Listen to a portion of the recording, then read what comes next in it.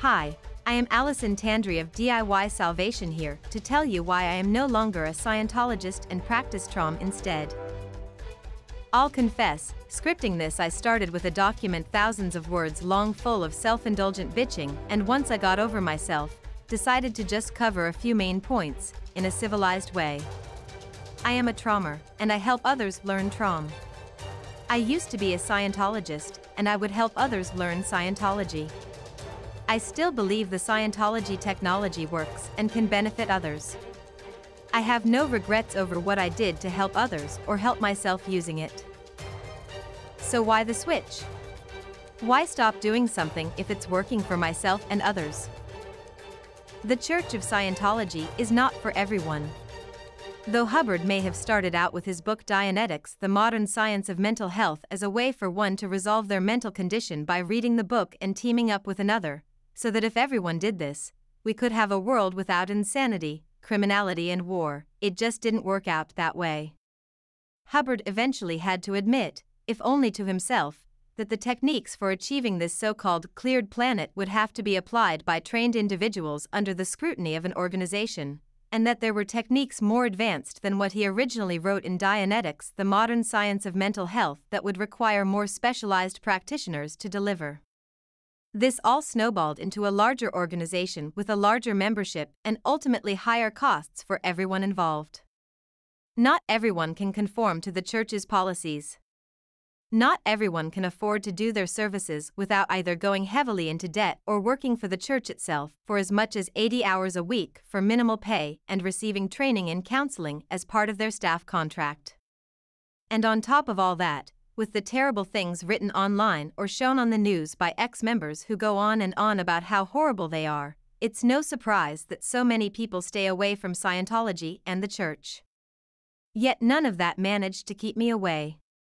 At first, I was more than willing to comply with their policies. The high cost of services was an obstacle I knew I could eventually overcome. And I don't believe everything I see on the internet or the news.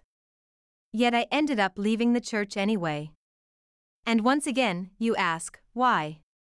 Why would I leave the church? Did you know that there are people who are perfectly willing to pay large sums of money, conform to all the policies of the organization, and ignore all the bad press, who desperately want auditing but are denied such by the church? I am talking about people who have either worked for government agencies that the church thinks of as enemies, those who are terminally ill, or those who have had psychiatric treatment. For such people, at best they are only allowed to take the Scientology courses, but are not allowed to receive the specialized Scientology counseling known as auditing.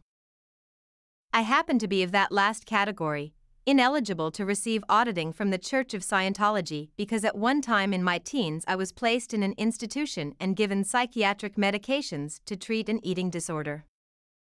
Now upon finding this out, I did not just leave in a huff never to return, though sometimes I wish I did just that. Instead, I stayed a member in hopes one day I could train enough to change their minds. Because there are people who have trained to become auditors and who have petitioned the church, received their auditing, and are now happy church members. And if things had gone differently, I would be one of them. Halfway through my auditor training, the church came out with what's called the Golden Age of Tech, which culminated into a revision of the books, the courses, the auditing, a complete overhaul, as it was alleged that the church had for decades not been doing everything exactly as L. Ron Hubbard intended, and they wanted to set everything straight. Sounds like really good news, right? Well, to an extent it was, because the quality of delivery really did improve. But the downside is that anyone trained in the older methods with the older materials was required to retrain at their own expense, and I refuse to do this. It's still quite a problem for the church, as I am not the only one who stopped training because of it, and the church is still trying to recover such people, and having very little success in doing so. Who knows, I might have thrown my principles about how I shouldn't have to pay for retraining if they gave me the training wrongly in the first place out the window eventually. They might have eventually worn me down and got me to agree to it if only I had not found out about TROM. TROM is short for the resolution of the mind. It was developed by Dennis Stevens, a career Scientologist and personal friend of L. Ron Hubbard, as an alternative to Scientology auditing. It is a way to achieve the stated goals of Scientology, just without the auditor or the church. What makes TROM different from other Scientology alternatives is that Dennis Stevens researched and documented his findings, intending to share his results with L. Ron Hubbard. He just never got the chance. He wasn't trying to rival the church. He was trying to help. That separates Dennis Stevens' work from many others who left Scientology and came up with something to try and compete with them. And I am glad I tried it. Everything I'd hoped to gain from Scientology auditing, I got from TROM instead. Plus a few pleasant surprises to boot.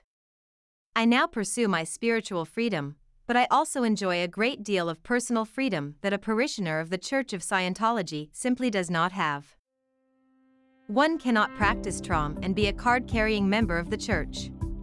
Such practices are frowned upon, and those who engage in spiritual practices developed by former Scientologists are labeled squirrels, thrown out of the church with a warning to all of its other members not to ever speak to them again lest they be thrown out too. Because of this, I stay anonymous in what I do. Instead of loudly denouncing the church, I quietly left instead.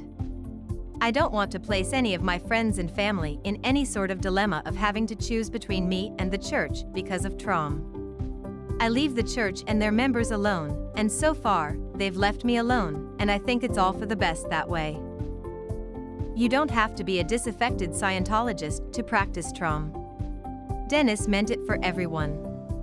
Though I have no illusions of millions of people practicing TROM, everyone should at least have a chance to learn it and practice it, and that's why I am no longer a Scientologist, but a TROMer, and invite you to learn about this subject too. If you are a member of the Church of Scientology, and you are happy with them, then never mind any of this. TROM is not for you. It has never been, nor ever will be, my intent to talk anyone out of their religion or their religious affiliations, and I want to be absolutely clear on that one point. But if you've already made up your mind about the church, and are looking for an alternative, or are simply curious about TROM, I invite you to watch the video Time Breaking the Illusion of Time Explained. And if you are already familiar with Dianetics, I recommend returning in Dianetics versus Time Breaking in TROM as your first video. Scientology, as useful and interesting as it once was, is simply not a viable option for many people, if only for the fact that the church is selective about whom they help. Strictly speaking, they do have that right. And at the same time, you have the right to change your path, especially if the path offered to you is packed with roadblocks and toll booths. Thanks for your time. We are DIY Salvation. Don't just use your mind, resolve it.